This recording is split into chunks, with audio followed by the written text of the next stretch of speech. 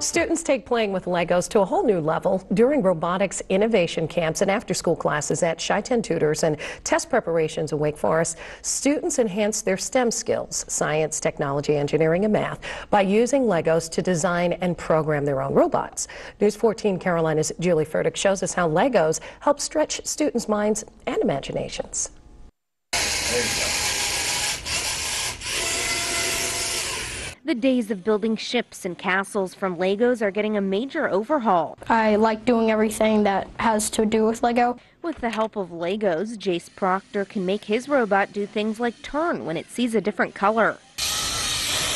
This is the brains behind the operation. Students build their robots from Lego pieces. From here, they can get creative. They use the computer to program their robot to complete a variety of different tasks. Take pieces and I just add on as much as I could.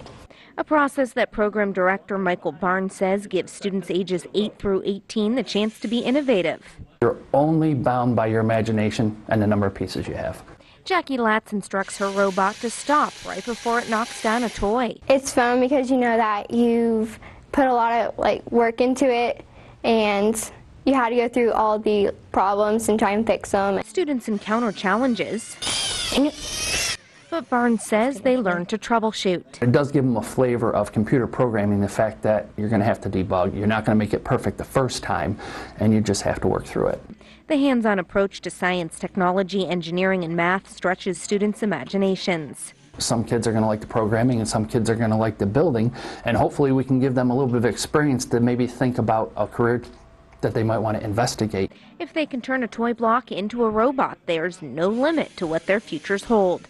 In Wake Forest, Julie Furtick, News 14 Carolina.